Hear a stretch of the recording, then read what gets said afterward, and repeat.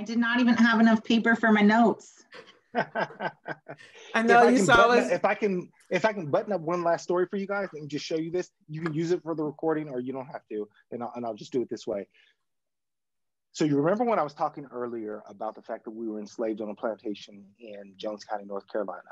What you're looking at right now is 4 generations later, my daughter, who graduated high school, was accepted to 24 universities. UCs, CSUs, publics, privates, all over the place, all over the country.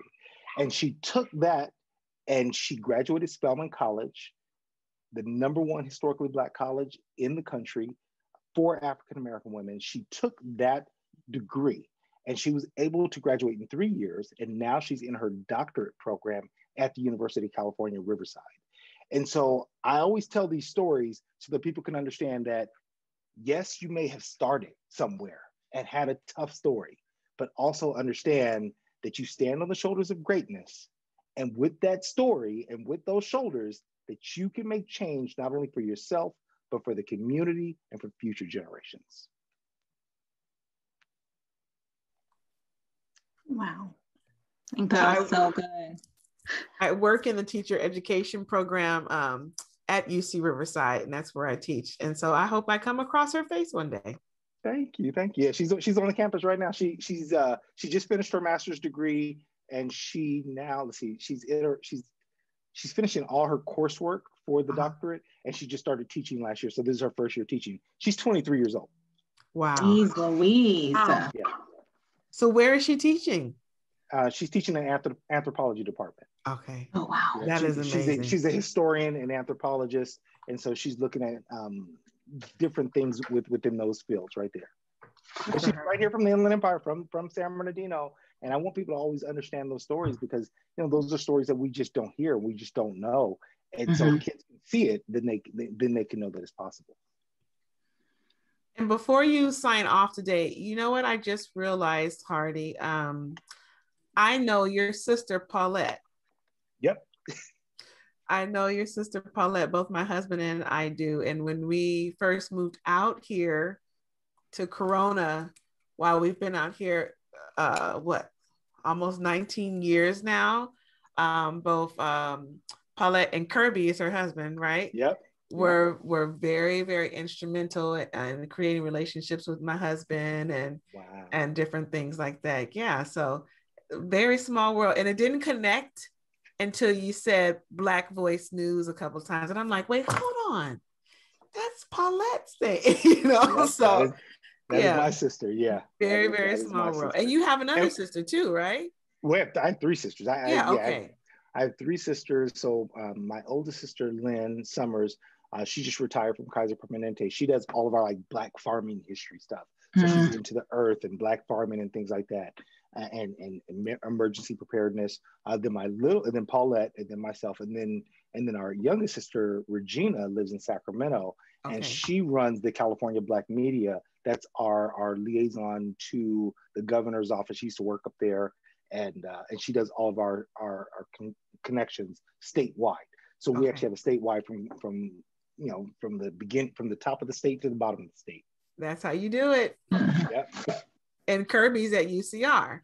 Yep. And what, theater, or is it film? Theater or film? Yeah, theater and film. Yeah, yeah. Both. Yeah, both.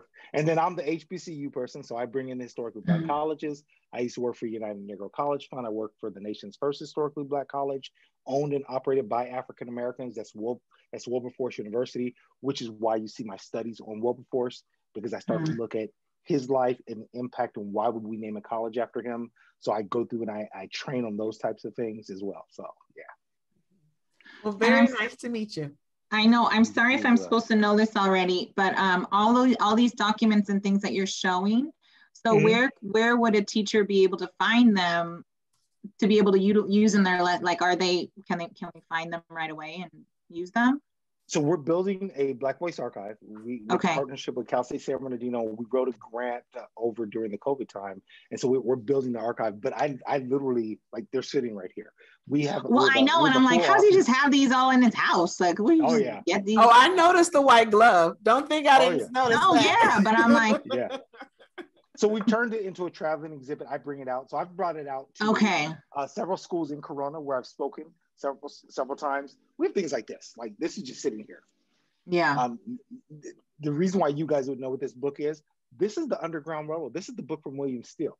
When Harriet Tubman ran away and made it to freedom, when she was a freedom seeker, she got there, he interviewed each one of those people. Harriet Tubman was one of those, but also Henry Box Brown. When you hear the story of Henry Box Brown, which is told, Henry mailed himself to this guy, William Steele. This is the original book. This is a first edition copy of the book. So you come to schools? That's what you're saying? I know you're right. Yes. Well, because I was just thinking too, like, the reason I think in elementary education, we don't get into social studies as much, and that's a whole testing issue because it's ELA and math, and then it's isolated passages and whatnot. I just think when I saw what you showed, even like your primary resource of like the law, if teachers could grab those little snippets and just put that up there and have those discussions, or that letter you said with like those, 2 questions. I mean, that could be done at the elementary level, but the problem I see with elementary, not the problem, the challenge is it's got to be packaged ready to go. Goodness. Yeah. And we don't necessarily have that, And so what we do in working with people, especially who've gone on the tour, is we actually make this available for them. I send this out to them. People who go on the tour, they have access to all my information, including me coming. I come out to the schools and I'll bring this, and I put the white gloves on the kids. Like, I don't put this in plastic and say you can never touch it. Jerry Gore, who is our historian in Kentucky, who's from an enslaved family, who's Addison White's great-great-grandson, and he passed away, never had children, and when he passed away, his family donated all this stuff to us. Wow. So we took the artifacts, and then we started going out and trying to find more to tell more of a complete story. And that's when I started saying, okay, so we now own over, I think we have over 5,000 pieces in our collection. Wow. And I have things that will blow your mind. Like, I've held things from Thomas Paine. I've held things, I've held like original documents that you guys would be like, wait a minute, are you serious? I've stood in the place. I've actually stood on the exact place where Harriet Beecher Stowe saw the slave auction block that inspired her to write with Tom's Cabin. Wow. That's what we do on a tour. I mean, we physically go there. And then when you take it and you start to understand more to the story. So for example, they tell the story of Harriet Tubman about having seizures. But the reason why she had seizures is she was hit in the head by the overseer, and that caused her to have seizures. But take a look at this. This is a medical science book. So I teach about scientific racism. I teach about all those different things. This book, let me see if I can blow it up for you guys to see it. This is, let me just do share. How do you do share? Play slideshow. I think it does it, right? We'll see. Yes, there it goes. So this page, so it blows up big on your screen. You guys can look at it. This is a medical library, a medical book from 1898.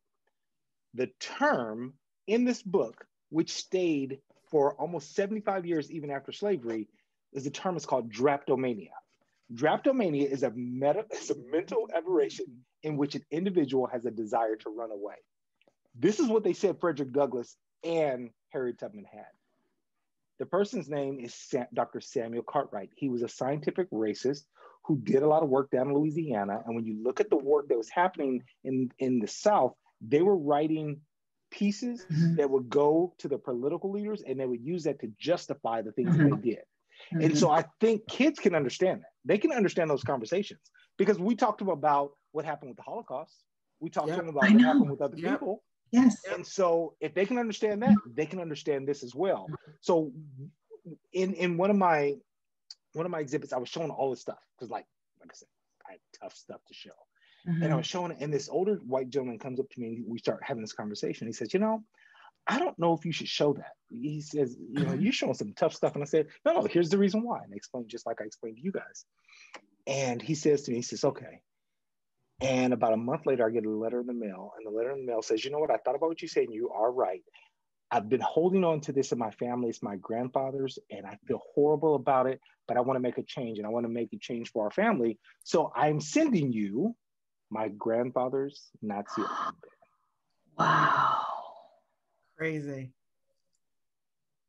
As long as you tell the story about how I was able to make a change. This is, when we talk about impact and the things we're trying to do, I'm gonna let other people do necessarily just the writing of the pieces. I think what we really need to do is go back to the original of changing our hearts. That's what historical empathy is about. If we understand each other's story, we can, looking at the change of the heart, we can understand why these policies were made, how it's impacting us every single day, and how we're not going to fix things until we go back to the heart, until we start going back to these conversations. I've purchased all of the stuff from, we own all the original stuff from Carl Brigham, who created the SAT, which has then created the AP test and all those different things, or the SAT test. I own all his original research.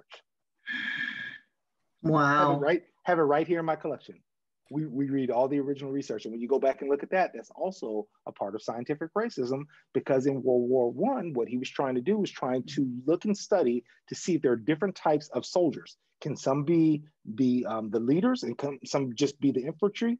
And how do you figure out who those people are? And so he started doing tests to figure out who those folks were.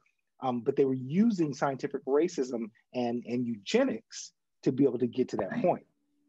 And so we own all the collection. We own the eugenics paperwork. We own some of the eugenics pieces that went through their traveling exhibits that they did, all of the work.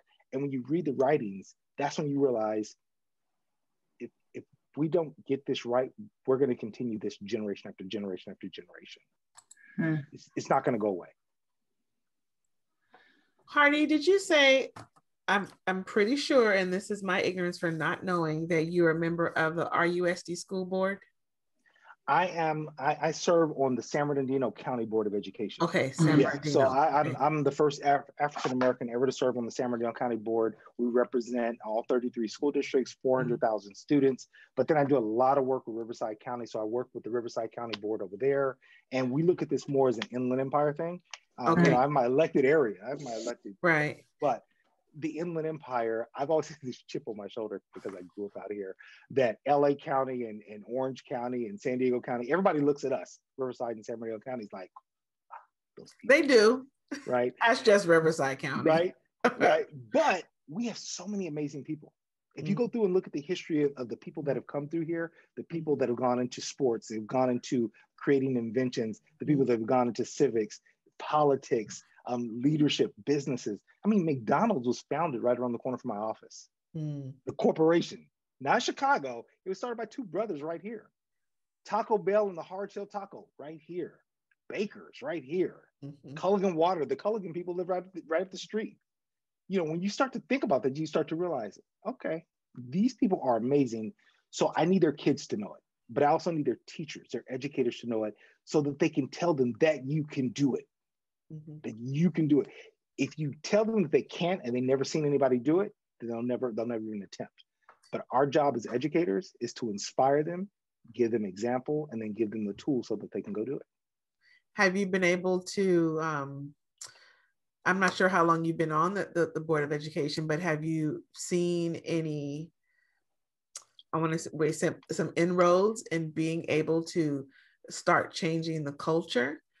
With all of the information that you have and your experience, has that been able to, you know, change some hearts and minds maybe at the school board level and within their cabinet? How has that been, especially you being the first African American and with this much experience and knowledge? How has that worked? Yeah, and remember, I come off the shoulders of my parents. My mother was elected to the assembly. My father is the first African American to serve 2 terms as president for San Bernardino Unified Board. He has a school named after him in the city. So we're a family that comes from this standpoint. And I remember having a conversation with my dad. He just sent me a picture the other day of my grandfather and me when I was a little boy. And he says to me, he says, you know, your grandfather had this chair in his house. And even though we were sharecroppers, at his funeral, every senator, judge, all kinds of people showed up to his funeral. And I was like, why? He says, because your grandfather led the NAACP during that time. And when he led the NAACP, they worked together with the community to move the entire community together. They fought racism, they fought discrimination, but they fought together. And so that's where my dad got it. That's where me and my sisters, that's where we now have it. And that's what we're handed off to the next generation. So now that I'm on the board, the first thing we do, by the way, I bring this stuff to my board meetings. We have conversations about this in my board meetings. We have an amazing team. Our superintendent here is solid. The superintendent in Riverside County is solid. And our board members, they're solid. They really care. We have different ways of doing things, but we all have an equal respect because we've had conversations. And I try to lead by example in that area. And then the staff. So one of the things that Dr. Judy White did and Ted Alejandre did with both of our boards, and now Dr. Gomez, is that they were able to put together equity departments in the county level that now is inspiring equity departments in all the different districts. Right. So think about that. You have 50, 53, 54 school districts in the entire Inland Empire, San Bernardino, Riverside County. Because we're now leading those talks, you're starting to see the talks go into the districts, and not just the bigger districts, the smaller districts. I drove out for a board meeting in Needles one day. Wow. Where I had to step in and as a county board member, be a board member there. And I learned about the Native American tribes there out on the border. And I had no clue that they were there. But in speaking to the folks, I learned their story. And we were able to appoint a Native American woman who had graduated from Needle schools onto their board to be able to make change. That's what we're doing. Like, we're literally going out there trying to do this, and we're not fighting. It's not a fight. Our board, they care. Like I said, we might do things differently, but they care about the Inland Empire. They care about our kids. They care about the teachers, and they care about our parents. So we use that to move them forward. Yep. And if our listeners wanted to learn more about you or more about your work or possibly the artifacts collection, where would you tell them to go? So we have a website. It is BV Foundation, as in Black Voice, bvfoundation.org. We're part of the Inland Empire Black Voice newspaper. They can look that up as well. We do traveling exhibits where we're in multiple school districts where we'll take that information out. And then we're working on our new projects. And our new projects include, we just were sponsored, a national sponsor doing augmented reality. So we're going to be launching an AR app with a company called Imagine AR out of upstate New York. And they're going to be helping us take this information and imagine you open this John Rankin book and just like Obi-Wan Kenobi, it pops open and he pops out and he's actually explaining different things to you. There are things that we can do. And so we're looking at bringing STEM and technology to these pieces, but we will work with UC Riverside. We'll work with Cal State San Bernardino. We have our archives, we have our website, and then we're local. So we go to a lot of these schools, and I've always tried to figure out, do I branch out and go like statewide or nationwide, or do I just become the person who works directly in our community? And I look back at my parents, and my parents have lived in the same community as long as I've been alive. And I realized how important it is for us to give back to our community. So yes, I will help other areas, but I'm really passionate about making sure that the Inland Empire voice, San Bernardino, Riverside County, that we come together and really push ourselves forward. And there's still work to be done. Yes, so much work to be done. So much work to be done. But you guys are doing it, when you guys are doing it. So let me ask you this. I'm going to turn the tables on you. Why do you do what you do? What is your why? Why are you here, like in education, trying to make a change? Like, what is your why? Who wants to dive in first? Okay, I'll go, and then I'll make it fast, I think. No, I'll make it fast. I'm not the one that grew up thinking I was going to be a teacher. That wasn't like my thing. So when I graduated from college, I didn't know what I wanted to do, but I've always been into community service, volunteering things. So I did AmeriCorps, the national program. And so they station you, I was on the East Coast, and they put you in different projects, young people in different projects, healthcare, education, so that you could see, like, ignite a spark, right? And so what might you be interested in? And so from there were so many different things that I was seeing within our own country, that I never knew to the extent, I guess, maybe that some existed. And so for me, public education specifically is where we will make the most change for people, is what my belief is. So I use like public education more as a means for change, for the better, change systems, change things for people. So that's why I'm here. I love that. Thank you.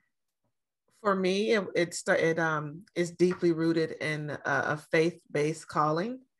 And again, teaching was not something that I definitely planned on doing. I was trying to go into cosmetology, and my father was like, hell no, you won't. You know? So he said, you go to college, and after you graduate, you know, then you can do whatever you want to do. And I got married right after college. So I was cut off financially from parents. So I needed to pay for cosmetology school. So I started teaching. But I did not know that that was where the Lord put me for a reason. And it's been it's been 20 something years now. And through that, and just through listening and following and allowing myself to be led, I was able to reflect on just my life and really of service. So for me, it is, again, very personal. How can others see the Lord through me? And how can I serve in many different capacities? So every role that I've been in, I see it as a service role about honestly changing lives. For me, it's about changing lives and souls, because we deal in souls. We don't deal with widgets. We deal in souls. And I don't think that we always realize how sometimes it's not always about doing the work and being in the forefront, but sometimes being still and being the cog in the wheel is what's needed. And so the older that I've gotten, and you allow yourself to be used, and you listen and you follow and you learn more and you grow more. I've seen over time and time again that sometimes it's about being in the space, but you've got to be prepared as well, because you don't know what you're going to encounter. So it's been a balance of those pieces. And I'd say the last 5 years, especially after working with these lovely ladies and getting my doctorate, my passion is really in educating educators. And so that's why I do what I do, from the realm of UCR all the way across the range from K-12 school districts. Perfect. Did I tell you guys about our empathy certificate? I don't know if I told you guys about that. No. Okay, so I'll tell you this real quick, and then we'll move so you guys keep talking. But about 4 years ago, I had a vision, and the vision was, I think that we could take this information that we're doing, and we could actually do a certificate in empathy in Underground Railroad Studies. So we started shopping the idea around to different universities. Some people were looking at me like, Hardy, you're crazy. This is before everybody started talking empathy and equity, right? This is before that. And I kept digging away at it. And I don't have an educator's background from K through 12 outside of being on the school board. Like I said, I worked at a university, I work with corporations, so I understood what we were looking for. And so I didn't know how to build the curriculum. So we ended up partnering with Cambridge College out of Massachusetts. They work with us, and we work with their dean here locally in Rancho Cucamonga. They have a satellite campus, but their main campus is in Boston. And we started working with them. We went through all of the different things that we need to do. We just got approved late last year. You guys can see it on my website, a fully accredited 16 graduate credits in empathy and Underground Railroad Studies. We wrote the curriculum. We put everything together. It is actually approved. And we're looking for even new partners locally. We would love to be able to do something like that. Our tour was approved for 4 graduate credits. And this is master's level stuff. So our goal was to be able to send it to school districts so that educators who go on the tour then can come back, take 4 classes, get 16 graduate credits, and then move up on the pay scale. Nice. That was our goal. So literally we wrote that. I spent, I want to say 3 years shopping it, a year writing it, and then we launched it last year. And now we're trying to pick up professors, and we're trying to pick up students who will want to come to the program. But we'd love to work with UC Riverside too. I would love to work with you guys and bring some of the work we do. You know, I'll pass it on. Because we just opened up a ethnic studies pathway, and that just opened up this year through our teacher education program. So yeah. We're working with Cal State San Bernardino through their archives, but the president, they're looking at taking, you know how they have that Cal State, I think it's, what is it, CSU ethnic studies program that they have to now approve that they have to do. So they can actually go on our tour, and we're working with the president of Cal State San Bernardino to make our tour that ethnic studies course. Nice. Yeah. Okay. So yeah, we've been working. We've been working. So everybody else, what's your why? I think Kim and Kate. I think I was like Anne Marie and Ivy. I said in high school, I will never be a teacher. They're so unappreciated. I'll never. And then I went into film school, and the only jobs that I could get were like minimum wage, commuting far out into Los Angeles.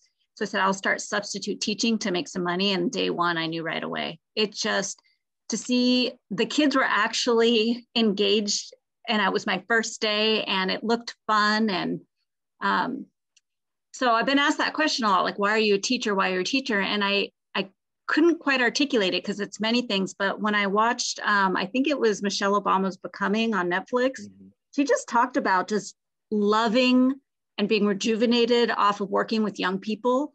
And I like to envision all that they will become. And of course, all that they, they can do, that we're, I guess, putting on their generation with their young enthusiasm to, I guess, make change. That's powerful.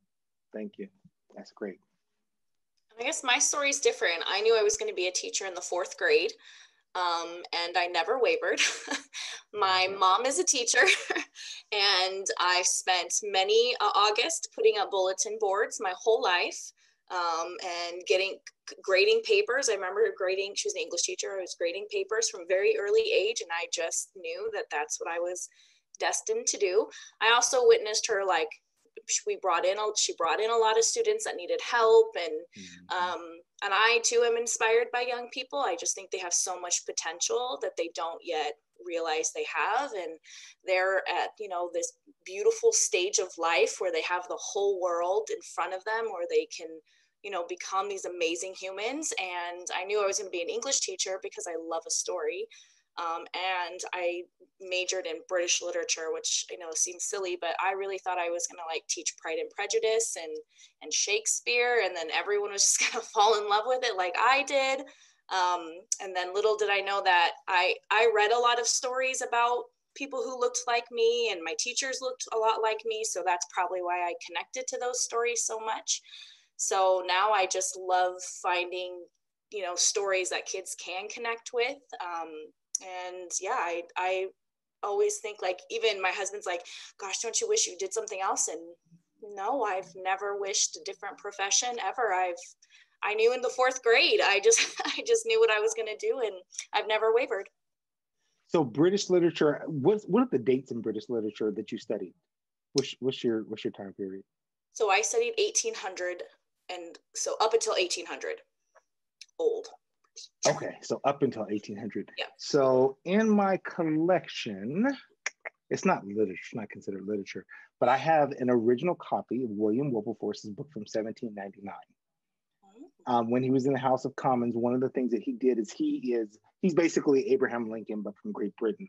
And so for the last year, I've actually done this huge study on Thomas Clarkson, on Olaudah Equiano, on William Wilberforce, on Granville Sharp. And I'm looking at all these different people from Great Britain and how just a small group of people made change of the world. And I'm using those stories to say, listen, this is not like, this major group of leaders. This was a group of people who just believed in something, and they kept fighting until people would listen. And it took them years, like literally 20 years, for people to say, from when we're going to start to where we're going to get people to vote to end the transatlantic slave trade. It took all those people working together. And so I love reading those stories. I just finished, there's a documentary, you guys asked me a question earlier about what I'm watching. I just finished this whole series it's called The Last Castle, and it's on Netflix. And it blew my mind because what it was talking about were the Danes and the Saxons fighting it out as the Vikings and all the different stuff, to create one England. And I had no clue of the story. But when I started to watch the story, I started to reach out to my world history teachers. And I was like, is this stuff real? Did this really happen? And they were like, yeah. And once they explained it to me, now I'm starting to look back at that, because it helps me to understand the attitudes that's happening to us today. When you start to look at the Danes and the Saxons and what went down during that time, and then you start to, I've read a lot of African researchers, so Diop and people like that, who've done research from Africa. I can now see where our world conversation came together to get us where we are today. And I think that people don't realize that they need to look at it probably from a war world perspective than just US, 1820 to 1860. There's things that we have blackouts in our news. Like we had a blackout. There's this thing called the Tacky War and then the Haitian Revolution. The Tacky War happened in Jamaica, and the Haitian Revolution is what ended up basically getting Britain out of Haiti and then also getting Napoleon out of Haiti. Those two wars, when you look at the newspapers from the 1800s in the United States, especially in the South, blackouts. Like literally blackouts. It's hard to even find a story. And I realized the reason why they didn't want anybody to know is because that's the first time that enslaved Africans figured out a way to war against their oppressors, and they beat them. And not only did they beat them once, but they beat them twice, which is what inspired Napoleon to sell the Louisiana Purchase. Because he was like, dude, I'm done. I'm out. And so you start to look at all these stories and you're like, what? The places that we go. I was in Washington Courthouse where Harriet Beecher Stowe did her piece. That same place, Daniel Boone lived there. I had no clue. When I look at what happened with in Texas, what is it called in Texas when the Mexican army and the United States when they fought? What was that called?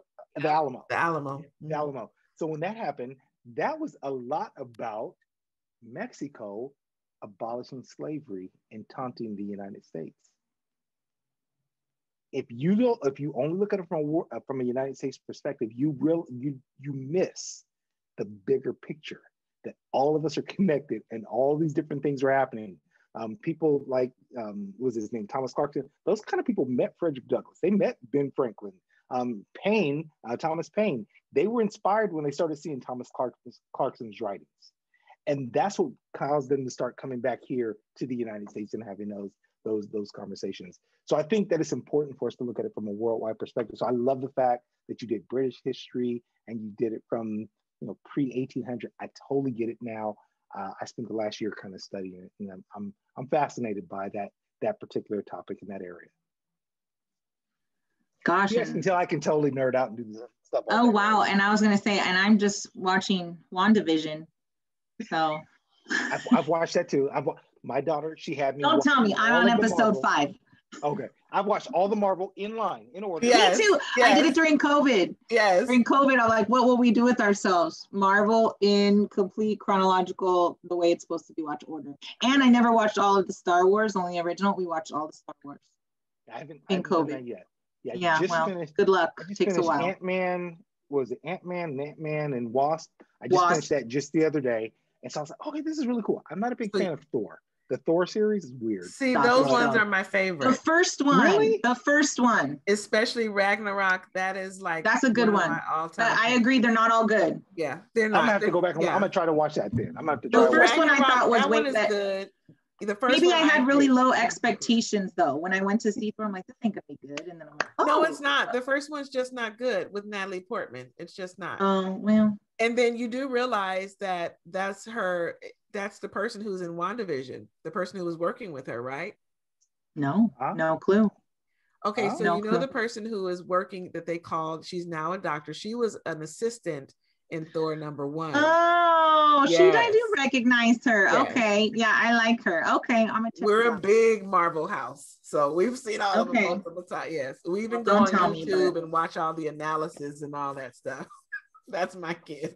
So. Yeah, my daughter, she'll be like, "Oh, what? Look what they said on YouTube. They said yeah." So we still do I'm not 100% history all the time. I do some fun stuff. Oh no, I like it. See, this is the thing. If we could all be teachers and really know it like you do, all the students would be like, oh, amazing, And imagine if you guys at your teacher training programs could instill this type of passion. I know.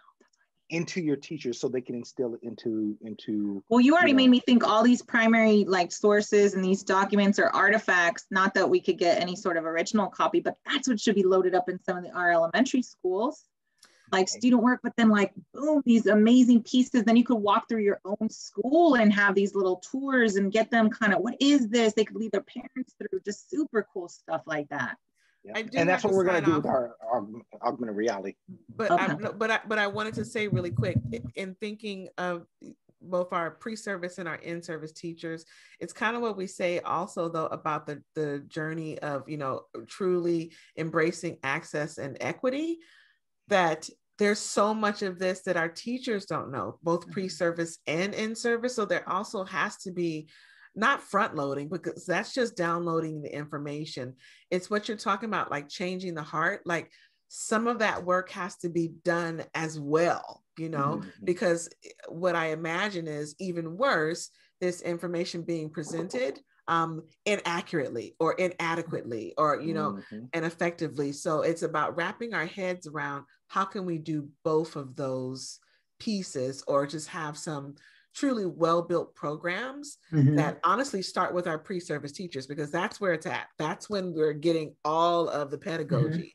You know, once they get here, it's really the practicum, you know, over and over and over, and then the support and continuing that learning. But that heavy duty work, it has to start like before they step foot in the classroom, again, my opinion, and from the research I've done, and then provide the appropriate support to continue the learning and enhance it, and those resources that you're talking about, Anne-Marie. So all the tenets of adult learning, the information is there on how we need to provide education for teachers, but we're not considering that. And that's not just at the school site, that's all the way on up. We're not considering how do adults learn, and a humongous variable in that is relevance.